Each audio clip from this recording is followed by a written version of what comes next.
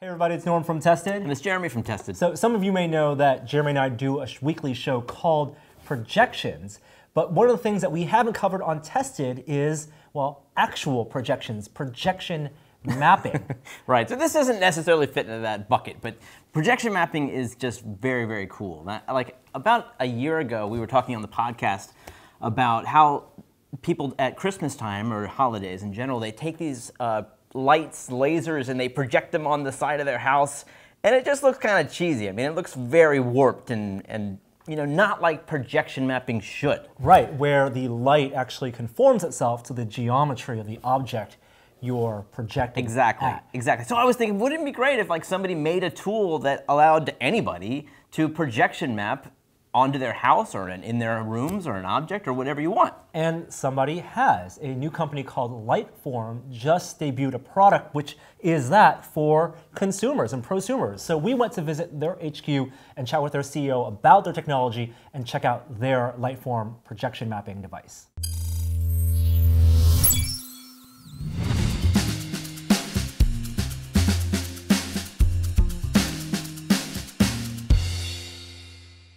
Brett, thank you so much for having us here. Yeah, of course. I'm super stoked to see Lightform. So you guys make this device. You've been working on it for a couple of years. It is a projection mapping device? Yes, exactly. So it's a hardware and a software solution purpose-built for projected AR or projection mapping. So what the Lightform is it's a high-resolution camera. So it's a 4K color camera. There's a computer inside of this. And you take this and you actually mount it onto almost any projector. And so now it's attached, and what we've done is we've turned this projector into a 3D scanner. So we can take this, we can point it at any object in the real world, we get a 3D scan of it, and then we can apply magical effects, or we can apply information onto the real world using projection. I've seen projection mapping in a variety of places. I've seen amusement parks, like Disneyland, seen retail locations, even like esports events, but not really in the consumer space. This device looks really small and compact. How does this compare to something that like a Disney would use for a theme park? Yep. Yeah, so we actually got into projection about 10 years ago while at Disney Imagineering. So I was at Disney Imagineering, Phil was touring with Skrillex doing big projected visuals. So Lightform is all about taking those big kind of theme park level magical experiences and then boiling down into a solution that is accessible for any designer to create projected AR. We'll talk about kind of what that scanning process is. So Lightform is designed to scan static scenes and then within a couple of minutes create super compelling magical effects. We have a couple minutes right now. Can you walk me through one of those processes? All right, so we'll set this one to the side and go to our demo unit over here. So let me just grab a Stormtrooper helmet here. All right. And then we actually 3D printed a tested logo over on the Form 1 printer over there. So I'm just going to set these objects down, and then what we're going to do is we're going to scan it. So right now, the camera on the laptop, you can actually see a live feed of what the camera is seeing, and then Phil is going to trigger a scan. So we'll see what that looks like. So projection mapping, really, it's kind of backwards. You map first, and then you project on the computer's understanding of the shape and sizes of the real world. And that's actually why we call this projected AR and not projection mapping, because we take the mapping out of projection mapping. So it's more about the experience and the concept that you can create and less about that painful process of mapping pixels onto objects. In a lot of AR devices we've seen, mapping the world, understanding the shapes and sizes of the world is a huge part of it. How does this do it? Because here I see it's one lens. Yep. Right? You're not using like what a Kinect would have in terms of like IR sensors, blasters, or stereo even. How does this understand the shape of that? Yep. So it is stereo, and it's stereo because you can think of stereo as like left eye, right eye, right? Yep. And that's how we see in 3D. But the left eye is the camera of the Lightform, and the right eye is the projector. So they're actually talking to each other through light. So those patterns that we saw were black and white patterns. Those were zeros and ones. So it was actually sending binary code to each other through light. And at the end of the day, what we end up getting is a projector resolution scan. So you can get a 1080p scan of whatever you point at, so much higher than a real-time depth sensor. And we can also use a projector with different lenses. So you can actually zoom in and out of the lens on that projector. You could use different lensing projectors, and we are capable of scanning any scene from 3 feet to infinity. So you can scan a coffee cup, a stormtrooper mask, or a building across the street. And so you are projector agnostic. Yep, And projector agnostic. So any normal throw projector is what the LF1 supports. projectors have a wide range of throws, like a small pico projector and the angles, but you could mount this on a small thing, have it behind your television, and it would still work fine? Yep. Yeah, so it's actually designed to be mounted with adhesive. So you literally just peel off a sticker, plop it onto any projector. You can put it on the top or the bottom, plug in HDMI and the power, and then you're good to go. You've turned your projector into a 3D scanner. The calibration, though, what about calibration between the scanner? We do that all automatically using computer vision. So we're all PhDs in computer vision and design and spent 2 years building a system where you don't have to worry about any of that. We just do it for you. All right. Well, the scan seems to be done. That was Yep. much faster than a couple minutes. What does the computer know about this world now? So if we, on Phil's screen, you can actually see that we have the scan. So we have the color information, and then we also have the depth behind that. Okay. So we have a projector resolution depth and color scan. And we're going to use that to then outline an object in the scene and apply a magical effect to it. You keep on saying projector resolution. So the higher the resolution of a projector, the better fidelity your scan is. Correct. Up to 1080p. So the hardware is designed to be cheap, so we support up to 1080p. So there's no understanding of what the scene is, that this is a helmet or it's a head or it's a box. You're manually masking, but what tools does the system enable to help you with that masking? So we have a bunch of easy things that you would expect in like Adobe Suite. So we have a pen tool that we spend a bunch of time on for quickly outlining an object. You just have to kind of trace an object. We also have a quick select tool, so quick select and magic wand like Photoshop has. But instead of just having color, we use depth as well. So it's not just looking for outlines or dark shapes. So you could select a white coffee cup on a white table Okay. and select the coffee cup using depth instead of color. Okay, so you're selecting the outline here, right? Picking out those shapes. You can tweak, I assume, and refine your mask. Yep. And then with that mask, put a photo or a video on this? So you can do images or videos, so you can use your existing assets, but what we're really excited about is these projected AR effects. So these are intelligent effects that are actually using the color and the 3D scan of the scene. So this is actually wiping in depth through the object. We call this one digital fade. So there's a library of these effects, and these effects are actually real time. So they're running on the device, on the computer that is the Lightform LF1. Not compiling, exporting as video. Yeah, these are shaders, right? So they're shaders that are running on the device in real time, and what we can actually do is we can control them. So you can go over here the and iPad you can app. actually control different parameters of the effects. And then Phil will show you mapping. We have this tested logo here, and Phil will show the pen tool mapping the tested logo and applying another effect.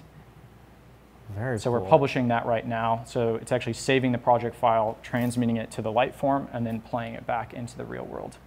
So that's the workflow, right? You're creating your masks, you're adding an effect, your library of effects, maybe adjusting some variables in there, stacking the effects as possible, and then once you get published, that all sends to the Lightform. You don't need to have a connected computer. Correct. So the coolest thing is Phil could actually close his laptop and walk away, and we just made permanently deployed magic. It all runs locally. So what's inside here essentially is like a small computer with HDMI output. It's a quad-core A9 processor. It's designed to be permanently installed. So if you're an AV installer, this is actually a fanless design, and there's onboard storage, so it's not like an SD card that's going to fail over time. Yeah. So the idea is that it's computer vision hardware that makes it really easy to create compelling scenes in seconds, but then you can permanently deploy this if you're an art gallery in your house or at a retail store. Now, because you're running real-time effects on here and even combining that potentially with static images, videos, what's the load of this machine? Can you, at some point, do you lose frame rate? Yep. Is there a maximum complexity you have for this? Yep. It's very easy for an artist to throw things at a computer to make it run really slow because it's basically a mobile phone processor. And so what we do is we intelligently try and kind of optimize the scene. So we'll take, if you create a bunch of really complex effects like a particle system, we'll actually render that to a video file and send the video file to the device. Okay. So then you can have a mix of passive and interactive content running on the device, but you don't have to worry about kind of optimizing your content. We do that for you. This is super cool. I know this is something you guys bought and you have run this demo before, but the whole scan to finish was just a couple minutes, and this looks really neat. Yeah, so we actually have you brought in an object. Yes. So now we're going to map an object that you chose, not us. And I want to get my hands on that software. Yes, definitely. All right, let's check it out. Sounds good. So we brought something from our office, of course, the Zorg ZF1 from the Fifth Element. Nice static prop, pretty complex. And Phil here, you guys have scanned this. Yeah, we have. So we have our projector scan as our background here. So again, it's really easy to actually go in and use this as a reference as we're tracing the outlines. We can do a quick selection, just kind of select all the gray areas and then convert that to vector. In this case, we've actually gone and created a mask ourselves. Took only a few minutes. And what we can do is if we want to actually interactively edit this mask, I can stream the preview to the device. So I have a crosshair now that's out in the real world, and if I wanted to just tweak some of that barrel right there, I could go and get that really precisely aligned. And so everything that's bright here is within the mask. Correct, yes. So we're projecting white to represent the mask of the area that you're going to be mapping. Okay. And then what's really handy is this interactive crosshair. So as I'm kind of editing these points in the real world, I can see exactly where they lie. So bring this point in a little bit, bring that point out a little bit. And then we have a kind of sub-pixel accuracy here, so we can scroll way in, and we can actually get down to our Bezier handles. And this is when you really want to get it nice and precise. But for most applications, you can just do kind of a rough selection. And that's going to be important because the angle of this projector is going to be different, and where the shadows kind of overlap. You want to fine tune that. If I shift this, though, you'll need the rescan. Yeah, correct. So by vectorizing the mask outline, it's very easy for us to just select that whole shape and then do a transformation on it and move it. On our roadmap, we have what we call auto fine tune, which will account for small shifts in projector movement or object movement. So typically when you have an installation going for a while, things heat up, cool down, buildings move a little bit here and there, and you can notice that 5-pixel offset. So with computer vision, we'll actually be able to help solve that for you. And that's for like kind of lateral movements or just fixed plane scale changes. If I do a big rotation or even a slight rotation, you'll need to tweak that mask manually. Correct. You will want to go in and if there's significant changes to the scene, tweak your Bezier handles a little bit. But what's nice about our instant effects is that the content underlying, you don't have to recreate that. You're actually able to just apply that, and with the new scan and the new underlying projector pixels, that content just kind of works right away. Exactly how you had seen it before. Correct, yeah. So this one, we actually have some nice depth data there. Oh, that's cool. So what I'll do is I'll bring up our effects pane, and we'll go and use a depth trace effect. So this is an effect that's actually using the underlying depth data. I'll go ahead and insert that, and then we can actually publish that. So you do see a preview of the effect Correct. as it's playing using that same depth data, the same visual data, the edge data. Correct, and we actually have, in our software, we also have a preview tab, which will allow you to preview what kind of a more photo accurate representation of the scene would look like while you're in the software. Let's also give our favorite digital fade a try, and then we'll switch back to our color there and publish that. And then what can you do after you've published the scene? Like, what kind of tweaks can you do to this animation? Yeah, so I actually have this MIDI controller hooked up. So we support OSC, as you saw before, MIDI, and then other kind of input-output devices. So I can actually interactively adjust the speed and color of this effect. So I can change it to more of like a yellowish or a reddish, and then actually speed it up or slow it down a little bit. So we could spend a fair amount of time going through and actually mapping the various components and portions of this device, but we end up with quite a few effects, and then we also have stock video integration. So yeah, as I would say, everything here so far has been rendered. Yep. I would love to see what video looks like. Yep. So I'll go ahead and I can import a label into our software.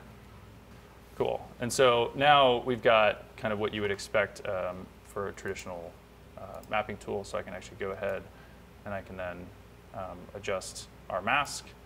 I can go ahead and adjust the underlying shape or structure. And so if I wanted to actually add a little call out, so say we're doing like a museum exhibit for our collection, go ahead and map that. Luckily, I have this nice grid on the pegboard there that can help me align it.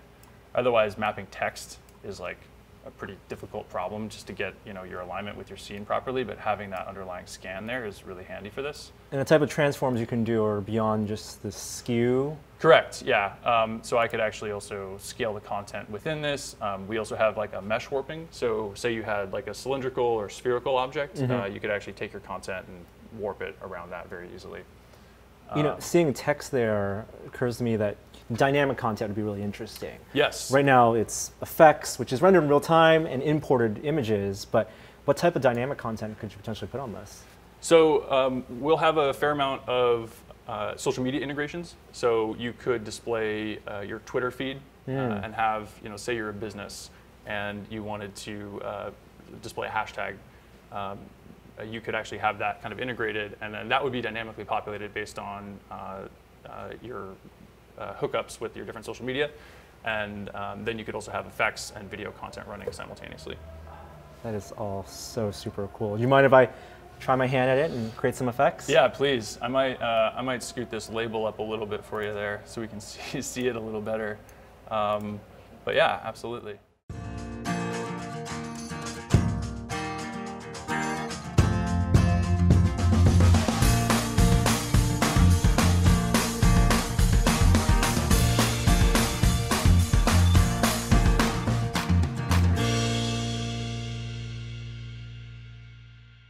So Brett had a chance to use a little bit of the software. Phil gave me a demo of on the ZF-1.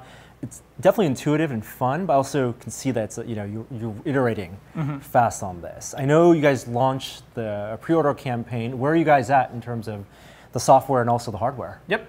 So we launched 3 weeks ago, and you can go online to reserve your Lightform. That Lightform ships in November. So we actually already have final hardware, so it's FCC CE certified. We're actually shipping pallets of the hardware right now to a storage facility. And what we're doing is working with select early adopters with a program that's already been sold out to refine the software and kind of get that process to where it's really smooth and completely bug-free.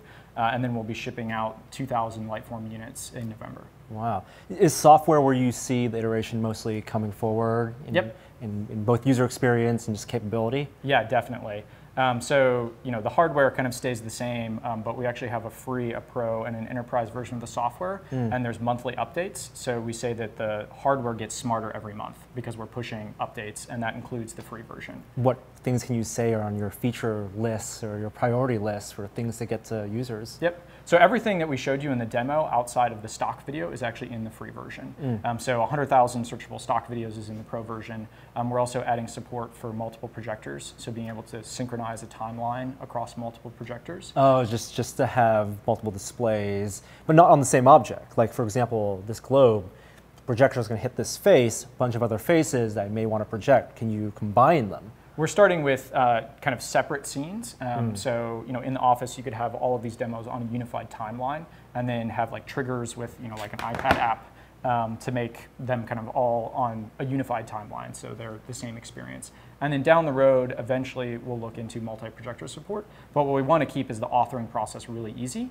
And if you noticed, it's 3D data, but the authoring is in 2D, and that's what makes it really simple. Awesome. Well, thank you so much, Brett, for having us here. This has been super fun, and I never thought we'd see projection mapping done so easily with a device like that. Yeah, so we just scanned this object as well, and just showing off here we have an iPad app where I can change the size or the color of the effect. Right, so the effect is running real time on the hardware, and we created this within whatever 10 seconds, and now it's permanently deployed. I know a lot of your target customer base is retail and location-based type experiences, but I want this in the home. Yeah, well, that's why we built it, because we want it in our own home too. So awesome. It's a pleasure to meet you. Yeah, it was really nice to meet you. Thanks. Okay, Jeremy, was that what you expected? It was exactly what I expected. of course, now that I've seen this, I could think of what I want next. But what it is exactly what I hoped for. I mean, I think that this fulfills that request that I had a year ago, where you could take one of these, aim it at your house at nighttime, and do some pretty interesting mapping. The thing I took away most with chatting with Brett and Phil there is how difficult this previously would have been to do, and why we don't see it in the world, why we only really see it in places like in retail and amusement parks and big setups against the side of buildings, and why it's not in the hands of people like you and me yet. I think traditionally, to do good projection mapping, it's taken multiple disciplines, and it's shoehorned all of these technologies together in a way that's really effective, but very specialized. Right. I don't want to do that coding for the mesh, the geometry, the bending that light around there. I want to focus on the animation, the design, and a lot of these effects that they showed us made that really simple. Now, we were only there, we tried a few things. We tried the ZF1, we tried this globe, and it was effective for even like flat surfaces with outlines, right? Those animations are cool. We didn't get to see the entire range of animations that they've built in, nor what it would take to make your own animations. Yeah, I was really intrigued by that too. So all the animations are actually shader based. There's a tool out there called Shader Toy, which is a website you can go to, and it's basically a demonstration of what you can do with shaders, and you can contribute your own. And there's an enormous amount of possibilities when it comes to this kind of programming. Right. And so they were saying that eventually you should be able to do just about all of that on this device. Maybe limited by the processing power of their mobile chipset. Right. And what we saw, the objects were small. We didn't get to see what it would look like if they used Lightform on the side of a building, on a car, for example. And if you're throwing the projector longer distance, bigger, wider spread, does that take more computation? Right. True, or like how many effects are you running at the same time? Yeah. We did see frame rate drops if you had multiple effects going, and they don't cap that right now. They're trying to develop these effects with a sweet spot in mind, but it's going to be up to the users to really take a look at the final effect and see, is it meeting the frame rate that they want? And I know, for the examples they had, even at like weddings, lighting on the wedding cake or making signage look cool, that's like practical applications. I was thinking of like, I want to put this on our set. Right. I want to use this against a tested backdrop, against those hard edges, and light it up. Or for filmmaking, I could see filmmakers using this. The cool thing about doing stuff like that is you don't have to use the whole throw of the projector. You don't have to like fill in all the gaps and put effects everywhere. You don't see the edge, that framing box that you normally would see when you shoot a projection image against the wall. Right, exactly. But just doing little subtle things, like having something move around the background that we have here on the set, even that would be very effective. And if you do it right, you can't tell it's projection mapping. You sort of look at it and you're like, is that a light that is on that surface? Yes, right, as opposed to putting an LED string in that. Exactly. And that's real light that bounces off and adds fill light to a person standing in front of it. So it's like watching like Alien or Blade Runner, right? All these science fiction films where you actually see a lot of projection mapping being used in the filmmaker, in that futuristic world. This can happen in the real world. I love that there are shaders because it means it's real time, and it means that you can have external switches or sliders or any kind of input affect the effect, whether it's the actual content, if it's text, or if it's color or rate or anything like that. I mean, it's baby steps towards what could be highly interactive. If it's whether you're in a space where there's people walking through, or maybe it's fed by web content, or eventually maybe in a video game. Well, that's the thing. Dynamic content is what they don't have yet. And they talked about being able to add Twitter feeds or text in the future. You want a computer interface. I want me be able to turn this ZF1 into my monitor. Right. That globe, any shape of device, to be a mirror of my desktop, because then I can add interactivity. Then I can put sensors on that and have that change based on how I interact with it. Right, and are you also then talking about you want to be able to move that object around? Well, that's the thing they don't do also explicitly. It's static objects right now, and they talked about how when they first started as a company, they wanted to track objects in real time. That's an incredibly difficult computational challenge, and that's not what their product is aimed at. But of course, I want that in the future. Yeah. So very cool. Lightform, it is available for pre-order, and they said they're shipping them later this year. We'd love to get one in and use it on our set, and it just, again, opens possibilities of what you can do with art and creativity using light. So thanks for watching, and we'll see you guys next time.